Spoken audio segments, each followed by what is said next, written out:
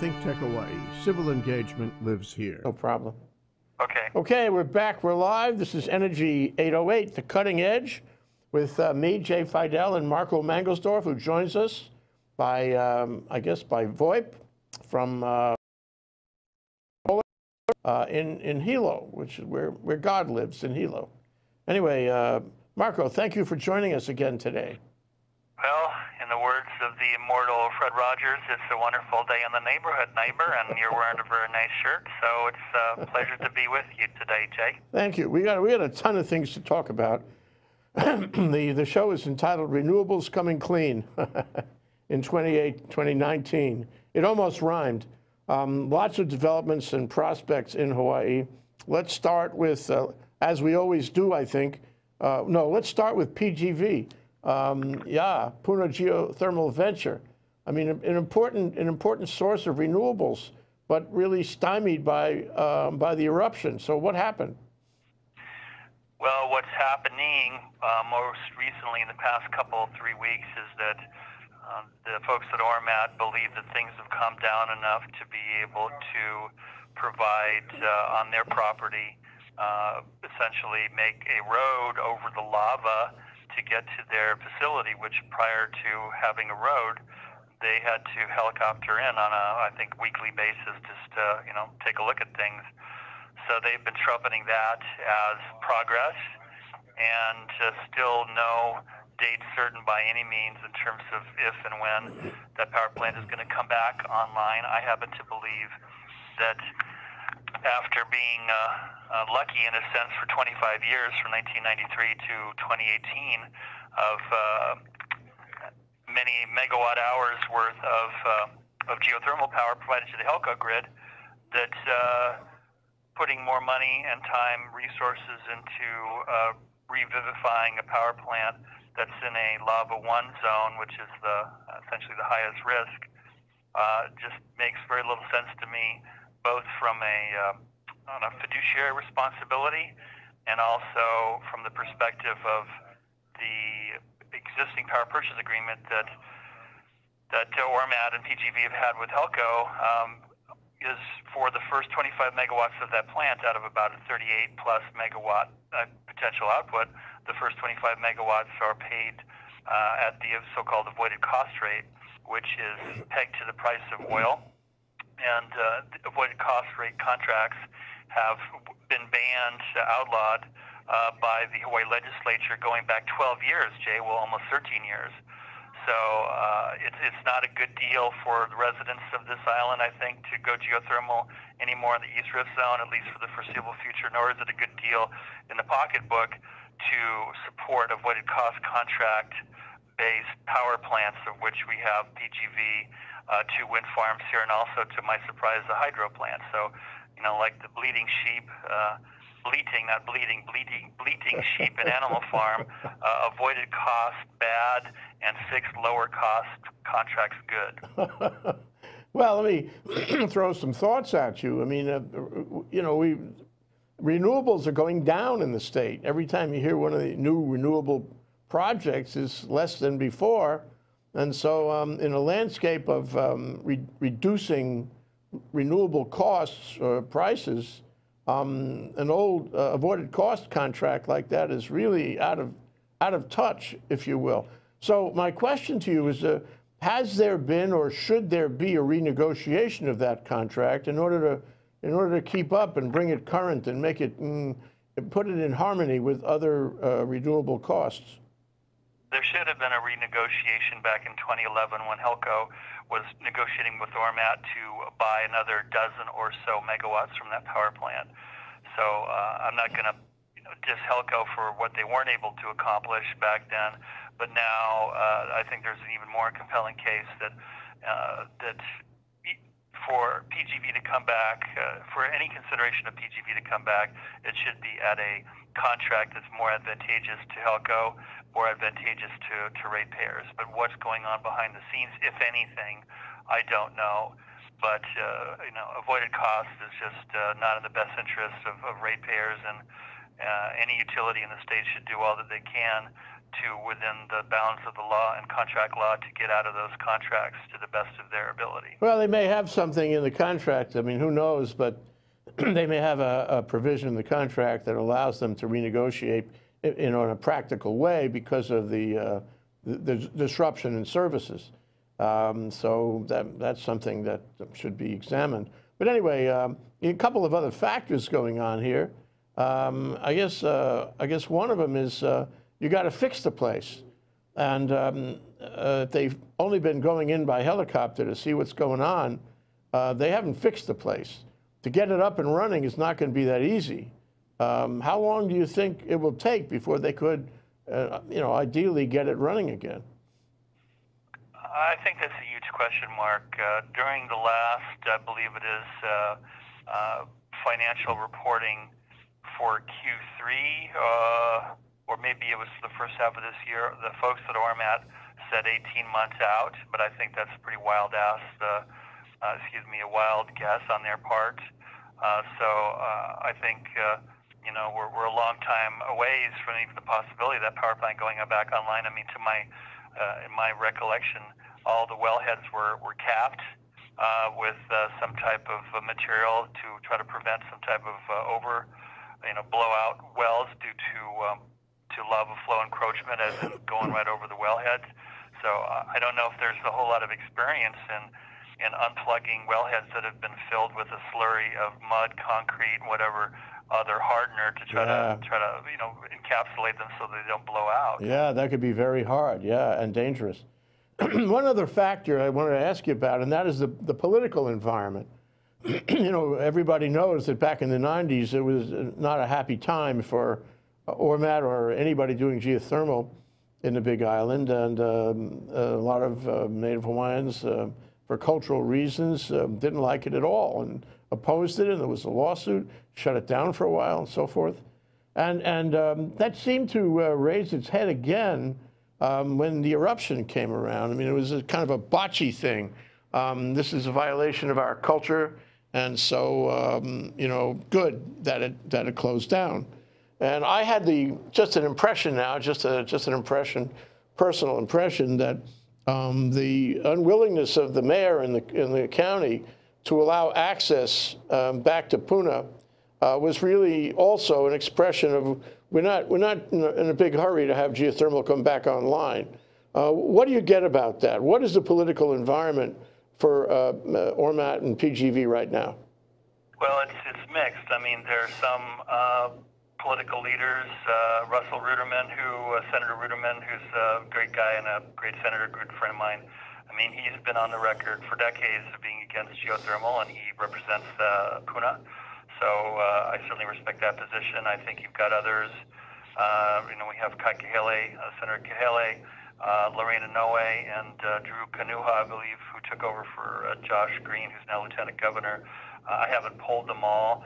I don't know to what extent either the county or the state has much of a role in terms of approving or disapproving the going back online of PGV. I really haven't taken a deep dive into it to know what the possibilities are.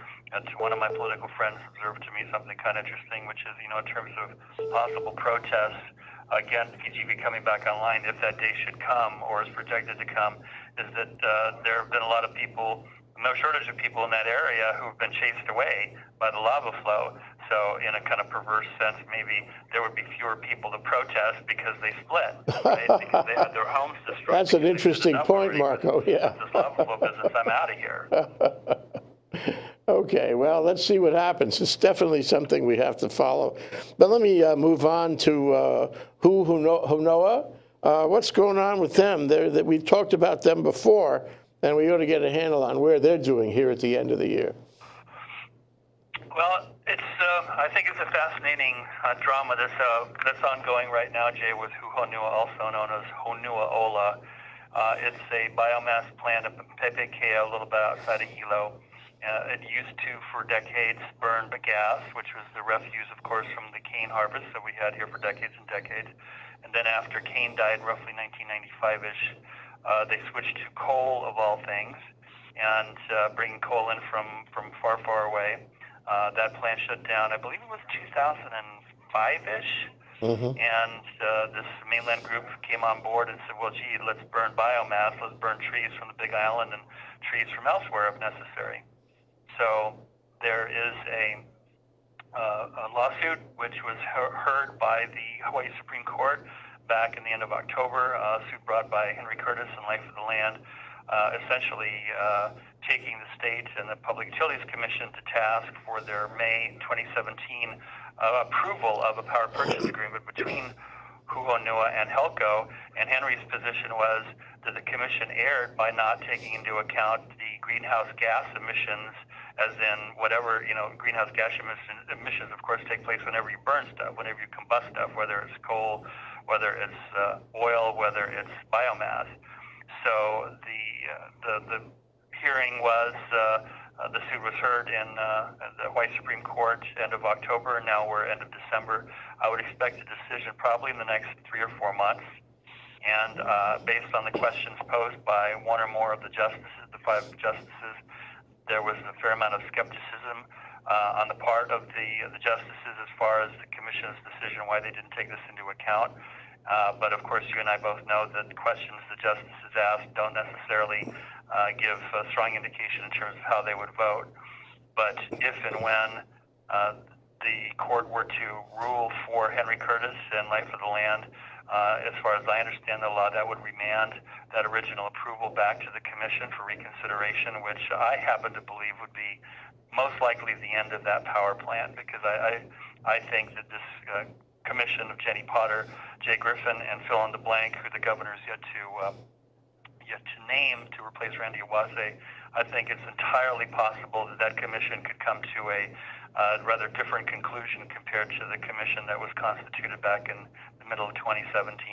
So one of the interesting takeaways in this, Jay, is that if PGV doesn't come back online and Honua doesn't ever go online, that is about 60 megawatts of generation on this island. That's a lot. That's a lot on the Big Island, yeah. It is, and you always need a certain safety margin between total capacity of the grid in terms of being able to produce power versus what the peak consumption is. You don't want to have 185 megawatts of consumption and 192 megawatts of generation capacity, because if you lose one, you're talking blackouts. Yeah, so it cuts into the margin of Helco's reserve, essentially, which, by the way, the utilities here, HECO, Helco, MECO, and KIUC, have to report to the commission at the beginning of each year, essentially giving their report in terms of this is what we have as far as peak demand over the past 12 months, and this is what we have in terms of total generation capacity. So that makes it all the more important that the new 60 megawatts of solar that were approved by HECO in terms of Helco, in terms of a competitive bidding process, 60 megawatts of solar, 240 hours of megawatt hours of storage, which is pretty damn big, those projects go online sooner rather than later. So it's a very dynamic environment now where you've got, is Honua going to actually go online? A big question mark. Is PGV going to come back online? A big question mark. When is solar going to come?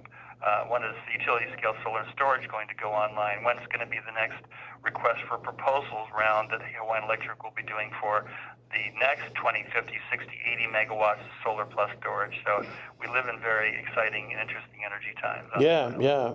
And all, we always talk about having a diversification in the portfolio, but matter of fact, it's all connected, because you still have to come up with enough energy to satisfy the market. And interesting that you mentioned that the issue in front of the Supreme Court, well, if it remands the way you think, the issue to the lower court will be what happens when you consider the effect of the emissions from this plant.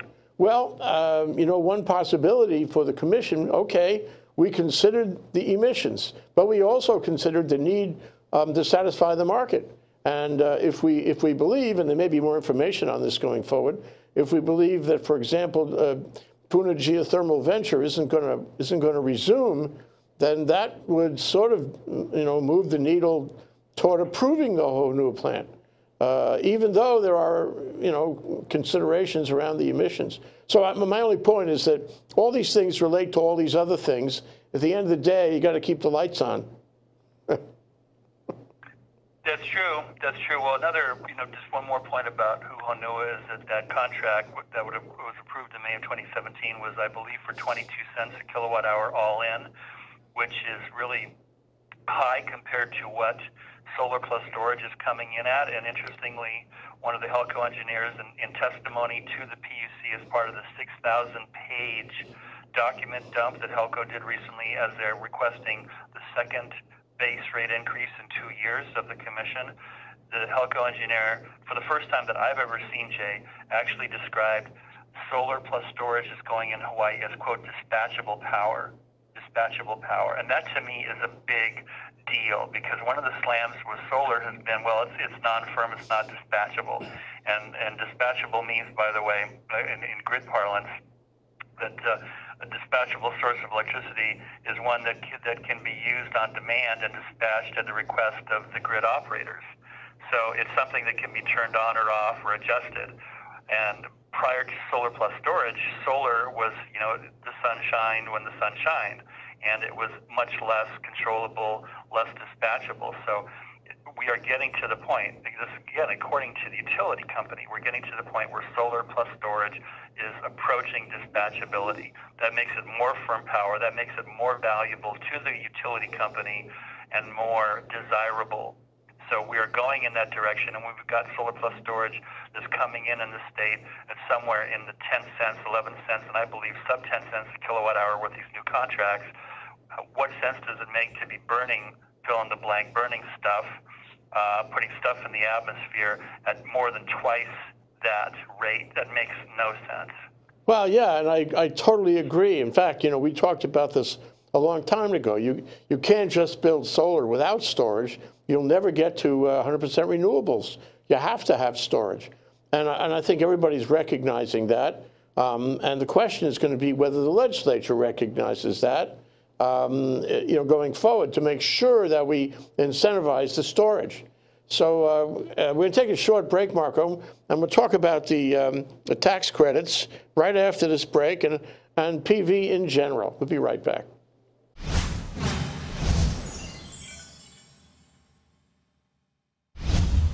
I'm getting older. Do I need to worry about falling? Yes, you do. Each year, 1 in 4 people 65 and older will experience a fall, and many will be serious. The majority of falls happen at home, so remove things that could make you trip and install handrails to keep you steady. To learn more about the steps you can take to help prevent a fall, please talk to your doctor. You can also visit aarpfoundation.org or medicaremadeclear.com/falls. This message was brought to you by United Healthcare and AARP Foundation. I'm Jay Fidell of ThinkTech. Come around every Tuesday at 2 p.m. with John David Ann and me. We're talking about history lens. Right, John? Exactly. Seeing current events through the lens of the past. Absolutely. See you next time. Okay, Jay, thanks. Okay, Marco Mangelsdorf and me, we're talking about Energy 808, the cutting edge. And at this point, we're talking about photovoltaic, PV, rooftop, whatnot. And, the realization, if you will, the community, industry, and governmental realization that you can't get to 100% renewables without not only PV, but also storage to make the PV into firm dispatchable power. So that means to me, and I'm an incentive man, I believe in incentives. That means you have to incentivize storage every time you get a chance to get it at parity. So, for every kilowatt that's generated by PV, you got to have battery to hold it for the appropriate period of time. Query, what is the status of those incentives right now, Marco? As I understand it, the IRS allows for the 30% investment tax credit, which has been around since George W. Bush days of 2005, which begins a ramp down, by the way, in 2020. So we have 30% this year and 30% next year in 2019, and then it starts to ramp down in 2020 and thereafter. So as I understand it, the IRS allows for the 30% ITC to include storage, whether the storage is part of a new facility going in, solar plus storage, wind plus storage, something plus storage, and also includes or is applicable to if you as a photovoltaic system owner Like I've had a system on my house for a number of years, and I added storage last year, and I claimed the 30% of the cost of that addition, or the storage addition to my PV system, I claimed is the ITC. So as long as the storage is 100% charged by renewable energy, according to the IRS, you can claim the investment tax credit. Now, in the state of Hawaii, you can get tax credits for storage at present as long as the storage is part of the overall photovoltaic system, let's say, that's going in from scratch. What has been tried and failed in the past 3 legislative sessions, much to my great unhappiness and dismay, are bills in 2017, 2016, 2015, which failed in conference committee to establish a separate state tax credit for the addition of storage to existing renewable energy systems. So I'm hoping that with new leadership in the energy committees, with Senator Glenn Wakai on the Senate side is the chair, replacing Lorena Noy, and Nicole Lowen on the House Energy and Environment Committee, who's replacing Chris Lee, who's moving over to the Judiciary Committee. I'm hopeful that with some new blood, new dynamic, that Nicole and Glenn and the Money Committee chairs will be able to hopefully bring this across the finish line at the end of the session and get it to the governor's desk, so there will be state incentive to add storage to existing systems, which I believe would go a long ways in starting the increasing the security and resiliency of our island grids, especially in light of the fact that this past hurricane season, I think we had no less than 6 hurricanes and or tropical storms, one of them a Category 4 that was poised to clobber Oahu straight off until it kind of died down. So, I mean, you know, in my opinion, Jay, we're living on borrowed time, that we haven't been clobbered like we did, like Aniki got hit Kauai, you know, decades ago. We're living on borrowed time. Sooner or later, our time is going to be up in terms of our luck, and I would hate to see something Puerto Rico-ish happen to one of our islands, and I know for a fact that distributed storage on an exponentially larger scale than we're seeing now would be nothing but a good thing, and I believe that is worth state general fund dollars to support. I totally agree. We're on borrowed time. We have to be resilient. We have to be able to come up, not like Puerto Rico, actually come up back to normal as soon as possible. And storage is a solution to that, as well as the basic principle of reaching 100% renewables on schedule. But let me ask you this. I mean, with this tax credit bill that's gone in and failed 3 times, was that about you know, single-family residences? Was that about you know, private residences, or was that also, you know, about the utility? Because it seems to me that it's nice that the guy down the block has a resilient house. I don't have a resilient house. I don't have PV. I don't have storage. El Nino is coming. El Nino starts this year, and the chances of Hawaii being hit are very great. Already there are strange weather disturbances in Australia because of El Nino. So yes, we stand a good chance of getting hit. So the question is, what do we do to make the utility resilient? How do we, is there a state tax credit for the utility to build solar farms with you know, matching storage, such as what Kauai did, KIUC did in Kauai? Got 2 facilities out there with you know, big storage facilities. And Hawaiian Electric would like to do it too, but we got to go all the way. We have to incentivize this to make it complete if we want to serve not only the individual residences, but the community in general. Comment? Well, aside from what I'll call dabbling, Hawaiian Electric is dabbling. I believe it's at Schofield that they have a 20-megawatt PV array, which they decided that they would fund, that they would build, that they would own. All the other utility-scale PV on Oahu and on this island, which in the future, in the months to come, and on Maui, will not be owned and operated by Hawaiian Electric. It'll be owned and operated by third parties, companies like AES out of Virginia, Intergex out of Canada, and other major players. They're the ones who do the design build. They pay for it. They get the tax credit. So, you know, in the 18 years that I've been involved with Hawaiian Electric, they have kind of done the dance back and forth, round and round at times, in terms of, do we want to be in the ownership business of generation in terms of solar? And They kind of get to the brink and they pull back, and they get to the brink and they pull back. Well, they finally went over the brink in terms of buying, a modest 20 megawatts again, if I remember correctly. But I do not believe that it is Hawaiian Electric's intent or goal to get into the ownership business of utility scale solar and battery storage. They believe that it's in their better interest and the ratepayers' interest to have somebody else pay for it and enter into a long-term power purchase agreement that is advantageous to the utility, therefore advantageous to ratepayers. Okay, well, that's a choice. I mean, but I think what you've said, and which it does answer my question, is that they go to these third parties and they say in the contract, we want you to not only do solar, we want you to do storage. So go out and do it. And if those guys get a federal credit, or I guess they would be entitled to a state tax credit if they did it all in a bundle, as you said, then everybody, it works that way. So Hawaiian Electric doesn't have to do it as long as it's able to get it done, and whoever's doing it gets the tax credit for an incentive, and that all seems to work for me. Doesn't it work for you? Does it work for me? Yeah, does it work? Yeah. Yeah, I think that's as long as you can get power purchase agreements, renewable generation plus storage at an advantageous rate, which is what we've seen these past years on Kauai, both with AES and with Tesla, and what we are likely to see with these, 60 megawatts on this island. I forget how many on Maui. I think it's maybe 30, more than 200, I believe, on Oahu. So there is, I think, no shortage of suitors, of people, companies from different parts of the globe that want action in our market here in terms of utility scale renewable plus storage. So I see that as the better route to take, and let the risk be on the developer side rather than on the utility side and on the ratepayer side. Yeah, but and this happened in Puerto Rico after Maria in Puerto Rico. A good part of the solar arrays were broken. By the way, some of them were not broken. It's very interesting how the way you fasten the cells to the supports made a huge, big difference in which ones were continued to generate electricity afterward.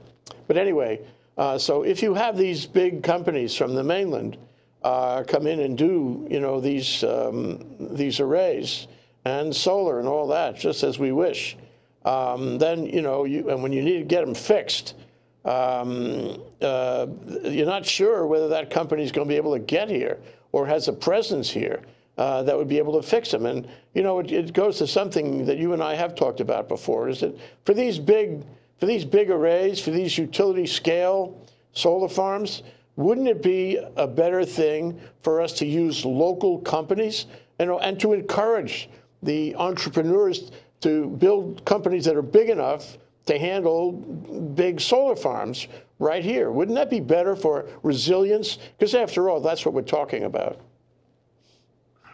It would. I'm all in favor of state-based, local-based contractors getting a piece of the action. And I think inevitably these companies coming from far away will be working and partnering with local personnel, local firms, which I think that's inevitable. But in terms of when systems go offline and maybe someone has to come in from a great distance, I can tell you, these power purchase agreements are performance-based. So if the system doesn't perform, if it's not outputting power because of equipment failure, then you lose money. So there's a very high incentive on the part of the system owners to be on top of it and most likely have local-based service and repair people to be able to take care of issues if and when they come up. Yeah. Well, we can only hope that that's the way it's going to shape up with these projects, that there will be local presence, and they'll have spare parts, and they'll have labor that's skilled enough to fix it when it's torn up, which could happen.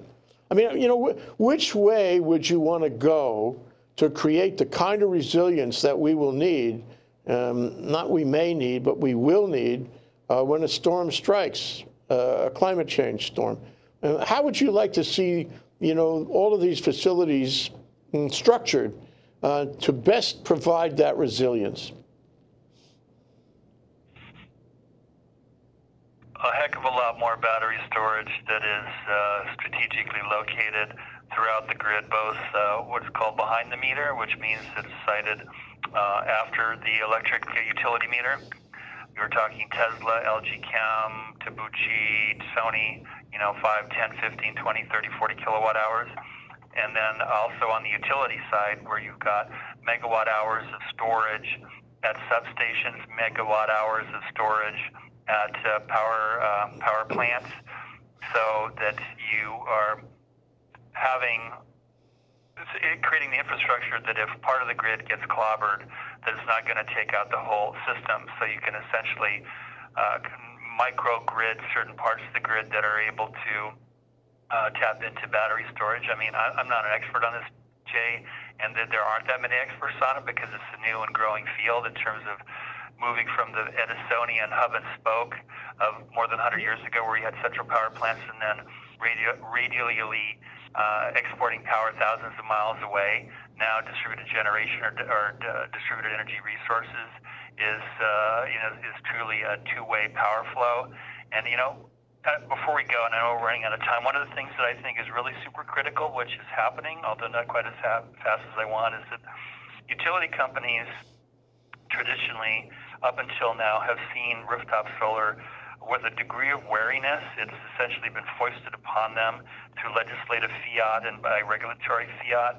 And these systems, the thousands, tens of thousands, hundreds of thousands that are around the country, and more than 80,000 across our little state, are beyond the control of the utility company, and that's something that hasn't been a problem unless and until you get to so many out there that it becomes more of an issue. But I think to some extent they've been forced to tolerate rooftop solar. But now that rooftop solar and storage is becoming more dispatchable and